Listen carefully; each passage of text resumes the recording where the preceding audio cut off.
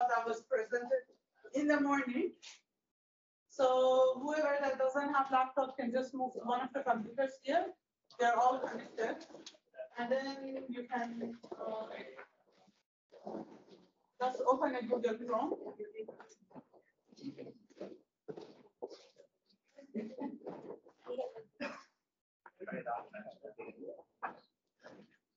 And I will give you two questions to you, and if you answer to this question, and then you can close, you can finish, right?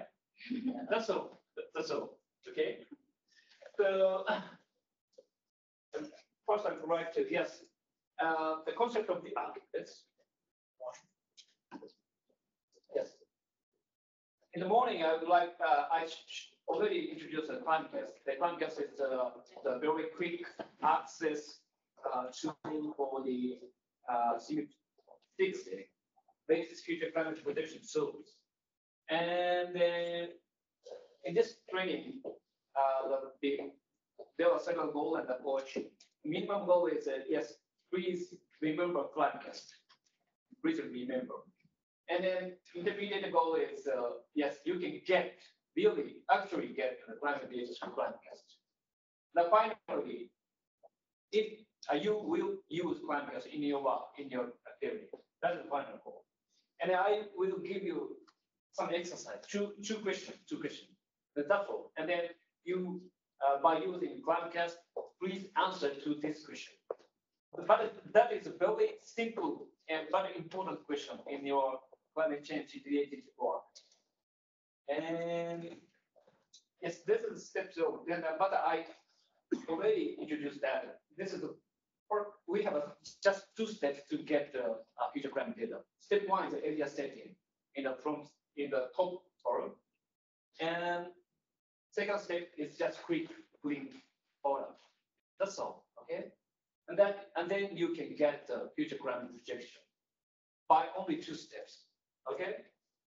So first question: answer temperature increase in your town, in your country. Sorry, in your country or in your town. Okay, by using Climcast. Okay. And you can select the period at the end of this century or mid-century or near century, near town. It's okay. This is the first question.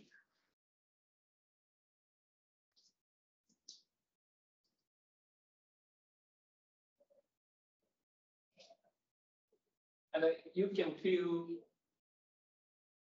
by Climcast allow you to quickly get future climate change data.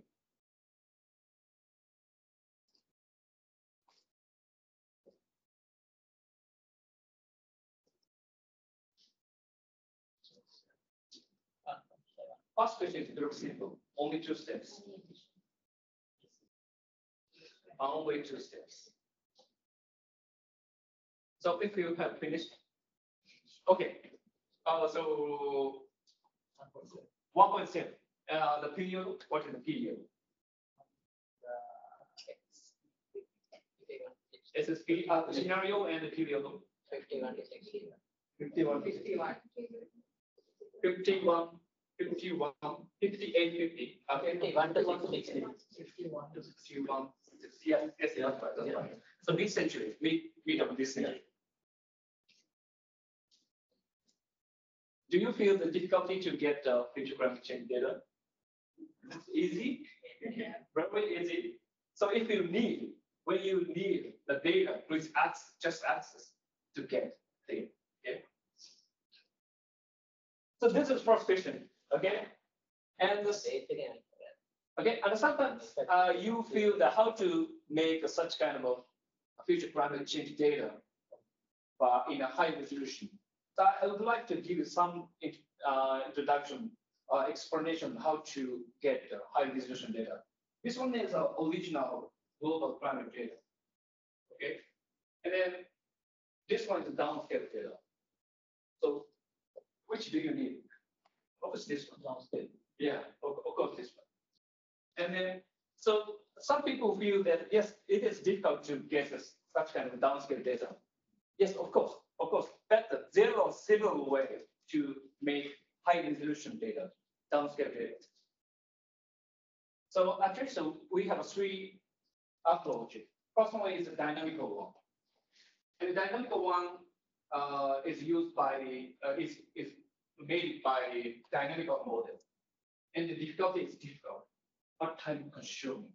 Accuracy, high or low, sometimes high, but sometimes low. And the statistical, another model is the statistical model. By using statistical model, we can make the high resolution data. And difficulty is the intermediate. Time consuming, yes, intermediate. Accuracy, high or low. And another one is just interpolation. Interpolation, just like and then difficulty, very easy. And time consuming, very high, quickly. And accuracy, I think, low, maybe, low. Which do you need? So some people like this one. Because for scientists like this. And then some people like statistical. And some people like this one. And then this separation is like, as I mentioned in the morning session, this is a range close restaurant, food range close restaurant. And then intermediate restaurant, and the fast food shop, right? Which one do you need? Okay, statistics, of course. But some people like fast food, like, okay? And some people like dynamical. Or some days. Some days. So this is a very high cost and high time consuming. So if you have enough time, yes, you can go to the French coast restaurant. But if you do not have time, yes, you can go this one. And prime case is exactly we use this one, the interpretation method. So please understand the benefit and the advantage and disadvantage of this high downscale method. But anyway, that is a basic concept of the downscaling method. And some people think that how to get such kind of downscaling method, for example, interpolation. It's very easy. So there are several interpolation methods. For example, bilinear interpolation, inverse distance way, and something. So, and most this kind of interpolation method provided in a GIS software. So if you have a QGIS, by using QGIS, you can downscale a theory. Easy. It's not. So as I said, this is just fast foods, like now or integration. So when you need the downscale data, just use QGIS or open source GIS software, and then you can get downscale data. Not difficult. Right? Please do not think this is difficult. It's very easy. Okay? By using open source software. Okay? And that is a just introduction of the downscaling data. And then I give a second question. The second question has a separate two parts. And the first one is answer how much degree will maximum temperature increase in your town. Okay, maximum temperature increase in your town. But please look at this one. Period at the end of this century. And also under SSP 126 scenario, low emission scenario. And by using climate model below, this is the Japanese model. And also please answer maximum temperature increase at the end of this century, and SSP 370 scenario. Okay, this is the high emission scenario. So please get the two value and the different emission scenario. And then please compare that value. And then that value means the effect of mitigation, because we compare the different emission scenario, low emission scenario and high emission scenario. And you can get the difference between two scenarios. So that is the effect of mitigation. if we cut the emission, so the maximum temperature will reduce. We can reduce temperature. Okay. So please calculate. Please get this value and the different emission scenario, and please please understand the difference between two emission scenarios in your country.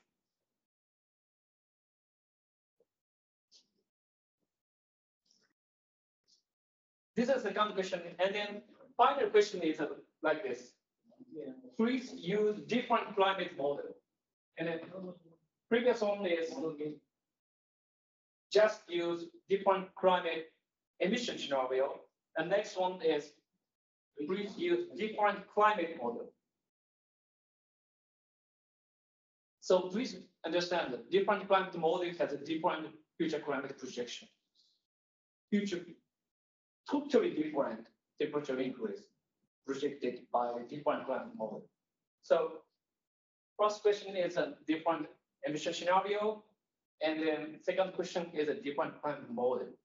Okay, that's all. That's all. If you finish this, if you answer this question, we can close that. Okay. The value is 0.7. Sorry. Are you already? You already? 0.7. It's a speed. And then next high emission scenario is okay. And then how much difference between two emission scenarios? That is the effect of emission mitigation. So if we can reduce the emission, we can reduce the temperature.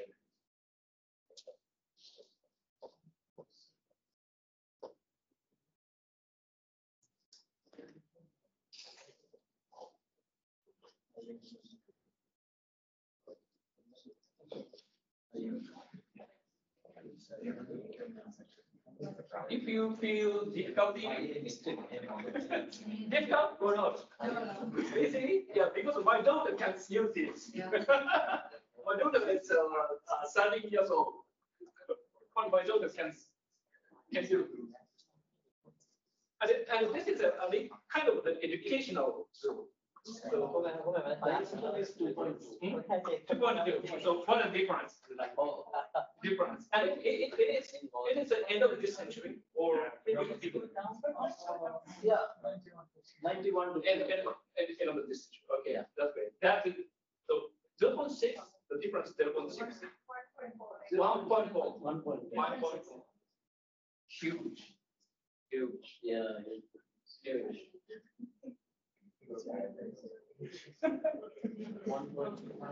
How about the different climate model? Different climate, yes. Please. Different model. Different model. Yeah. Different model. Which model you want? New York and then New York is a Japanese model, and the UK ESCAP is UK model. Okay. Yeah. And please compare the difference between emission scenario and different among climate models. You said that 1.6 is from the difference emission scenario, but how about the difference from the different climate model?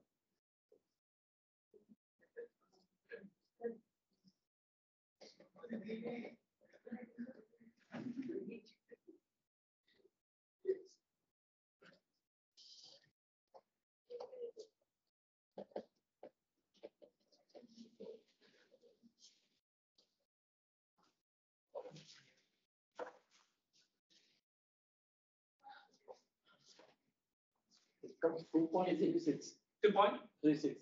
2.36. Yeah. It's a UK model. Yeah. Correct. And how about and then middle Japanese model is the 1 point.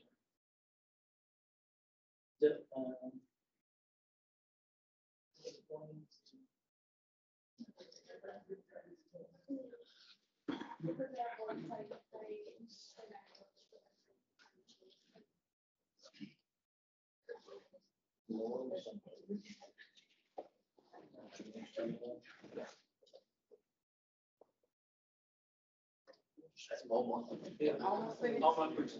Yeah. I guess -2. But anyway, yeah, you finished, right? Okay, you clear this, my. No need details. Okay, so the difference between climate model is also important because you should understand the different climate model project, different temperature increase or precipitation regime. And then we call that uncertainty. We call that uncertainty. So you should understand that.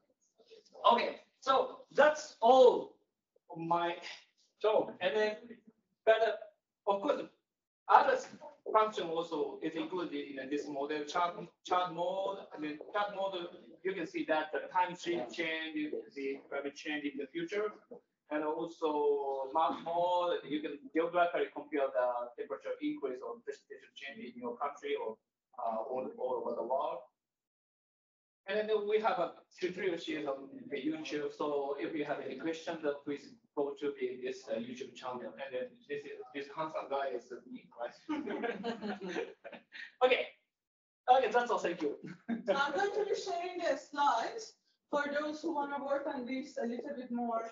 Again, I think for more basically academic approach to this type of topic, like the climate change program that is here, this could be a very interesting topic to cover, considering the implications that different type of scenarios have in terms of projections and how changes in different parts of the world might actually have an impact in Maldives. Of course, emission is not like, we're not looking at that side, right? I don't think emission here is going to have an impact on, anybody in terms of the changes in scenarios, but still looking at the overall, it can give us some perspective as well based on the basically bigger scenarios. Now, as always, if you could help us with filling out the evaluation for today, I would appreciate it. And then for tomorrow, and I'll share this online as well. Just one second.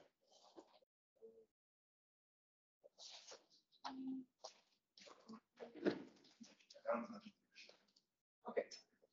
So for tomorrow, again, we are going to be starting the registration at 8:10. We're going to start our very first session sharp at 8:20. Now, tomorrow is going to be a very interesting session related to early warning for all. Many participants are coming from UNDRR, from